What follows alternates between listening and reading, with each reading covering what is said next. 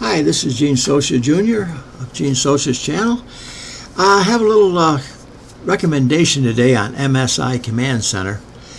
I was doing fine with it, and they've done their latest update there, and I did that, and all kinds of problems.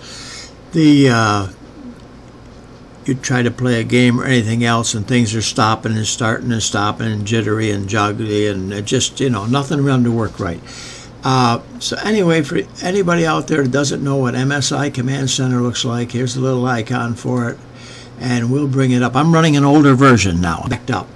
I uninstalled and reinstalled about 3 times, and then I went, see here, it wants to put this new version in.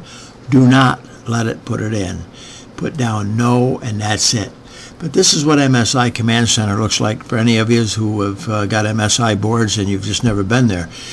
But anyway, you saw what came up there. Hit no. Don't let it update, because it's just going to give you a corruption.